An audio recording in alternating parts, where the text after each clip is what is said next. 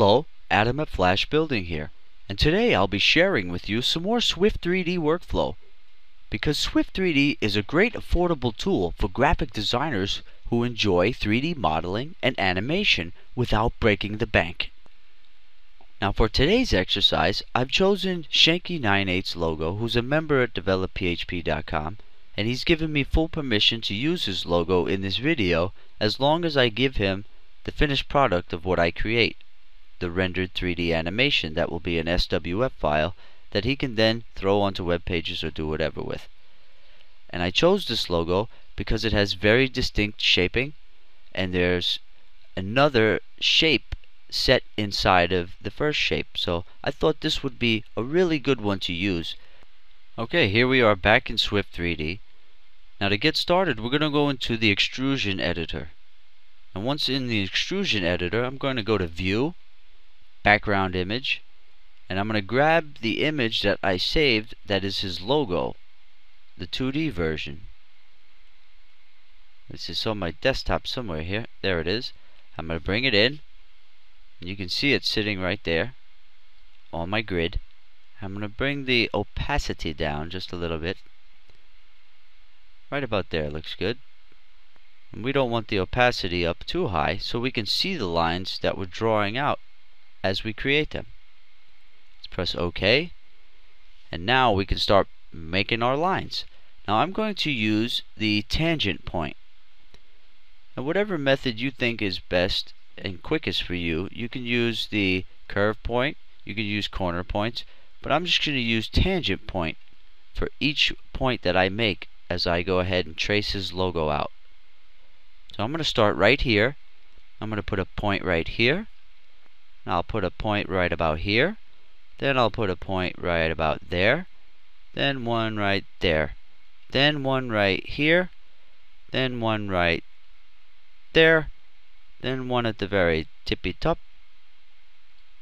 Then one about midway on the left side.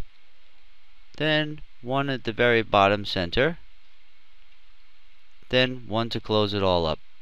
And while creating your points, they don't really have to be very precisely placed at first, because at any time you can move them. So if you go to the pointer tool here, the shape tool, you'll see if I highlight this point and I use my arrow keys, I can move it around, put it anywhere I want. Okay? So if you didn't put a point in the perfect spot, don't worry about it. And all of these tangents can also be manipulated. So let's start right here at this point. And what we'll do is move. It's just like the pen tool that you're used to in Photoshop, Illustrator, or Fireworks, whatever Adobe software you work in, or actually any software that has a pen tool. So you just want to get all your curves just right, manipulating the tangents, the tangent points. Hey, you heard I said tangent. Okay, so let's just keep manipulating these around as we go. Let's get this one to curve in, come down a bit, and it's very easy. Nothing hard here. Yep. Let's move this down a little. Get that out of the way. Pull down so we can see the bottom real good. Get to that tangent point manipulation. Okay, right about there. Let's click on that one.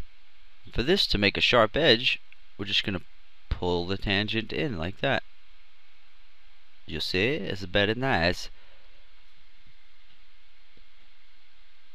For this one, we're going to curve it just a bit.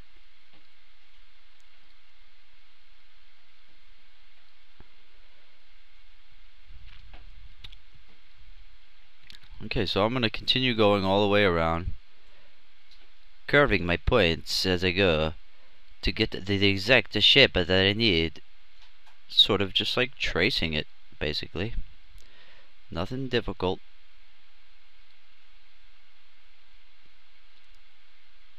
Let's get that one nice and sharp. Let's get this one a little bit sharp on the edge. So let's bring that up to where it meets that edge there. Excelente.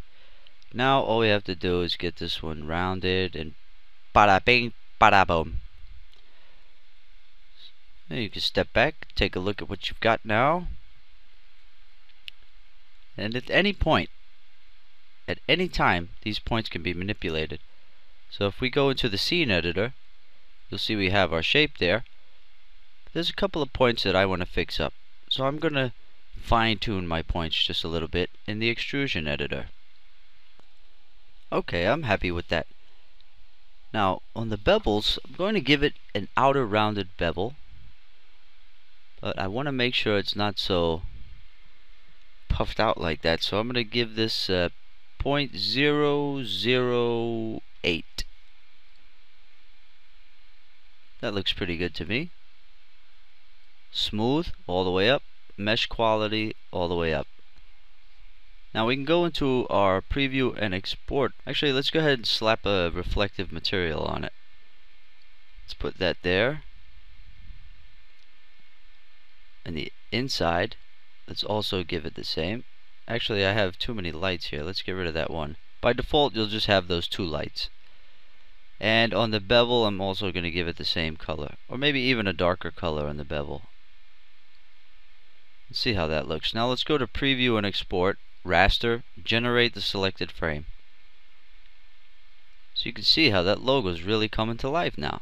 Let's go back into the scene editor and let's go to scale, because I don't want it so thick. And I'm sure Shanky wouldn't want it so thick either. So let's go to the Z factor and press down on that arrow key, and you'll see it in your left view pane. And by the way, you can look at it from the front, the right, the top, whatever you want. And you can also adjust these view panes once you're in it by holding the Alt key.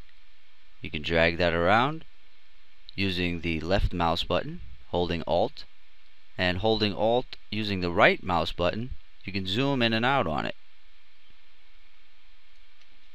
So now we have a little bit of a better shape there, I think. It's not so thick. So let's go to preview and export, raster, generate selected frame. Okay, it's looking good so far. And you can still manipulate these things in the extrusion editor if you want to get this point a little sharper. I'm going to take that bevel down just a little bit, maybe 0.005. Preview and export, generate selected frame. That's great. And I'm even going to put that darker color on the bevel. Preview and export. Let's check it out. Very nice. Oh, not on the bevel, I meant on the inner edge. You can use this view pane if you need to. Just slap stuff on it like that. So if you can't really see the edge that you want to apply material on, then you can use a different view. So you want to get at it from the right or the top, you can do that. Now you'll see that Shanky's logo has that inner shape, that kind of greenish gold inner shape there. So all we have to do for that is deselect the item, go back to the extrusion editor, bring in that model or that image once again, so we can trace the inner shape this time. And we're going to be using the same technique. Press OK. Now let's just grab our tool for our tangent point here. Point there, put a point there, put a point there, and then a point there. I'm going to do the same thing and manipulate those points. Okay, so I've manipulated those points. Now if we go into the scene editor, you'll see we have another object where it should be, right with that other object. And this one is, let's go to the scale. This one is the Z factor 0.15. So now let's make this one 0.17. And now you'll see that it shows on both sides. It should show on both sides. Let's look at the back. Yep. So it's showing through on both. So now let's go to the reflective materials once again, and let's get that color.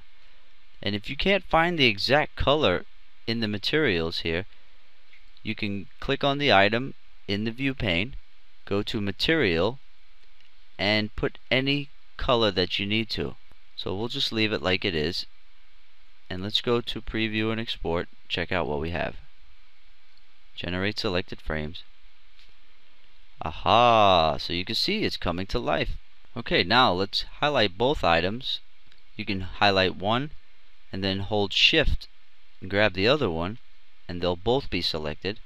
Or you can just press Control A in that scene in the view pane and it'll select everything. Now let's go to Arrange, Group. Now with this being a group of those two items now, let's go to Animations and let's just give it a regular horizontal spin. You can check out all the spins you get there, but I'm just going to use a regular horizontal spin. Press play. Oh, that's very beautiful. I'm going to go to, let's go back to frame 1, and I'm going to select animate, and I'm going to take this and drag it out to maybe 30 frames, just so it's a smoother animation and a little bit slower. Actually, I'm going to go a few more frames, maybe out to 36 or something like that. Click animate again to toggle the animation mode off. Now let's go to preview and export, raster, generate all frames. Okay, so once all the frames are rendered in, you press play and you can see what it's actually going to look like. That's smooth as butter, baby. Doesn't get any easier or cooler than that. Now you can go to target file type, any target file type you want. Let's go to Flash Player SWF, adjust the quality of the bitmap compression. You can leave it how it is by default, it'll look okay. I'm going to put mine all the way up.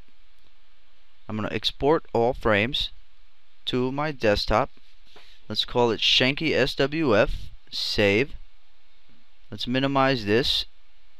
Now I'm going to open Flash.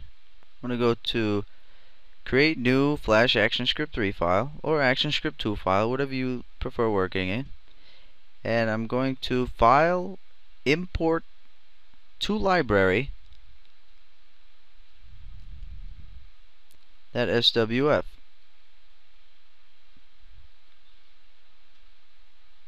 So Flash is now loading that into the library. So let me go open the library, and you can see all the bitmaps that make up that animation. Let's drag the full movie clip. You see I scrolled down in my library to the full movie clip. And now let's press Control Enter. And there you have it. You can even make the scene black if you want. Let's go to the background, make it black. Let's give this thing a glow effect. Let's go to filter, add glow, whatever color you want. Let's grab that goldish color that he has there. Bring the strength up on it. Let's make it medium. Give it more of a blur. Whatever you want to do. So there you have it. Okay, so I hope you've enjoyed this little lesson in Swift3D on how to make custom things using the extrusion editor to get just the logo shapes and design shapes that you need. And we'll see you next time.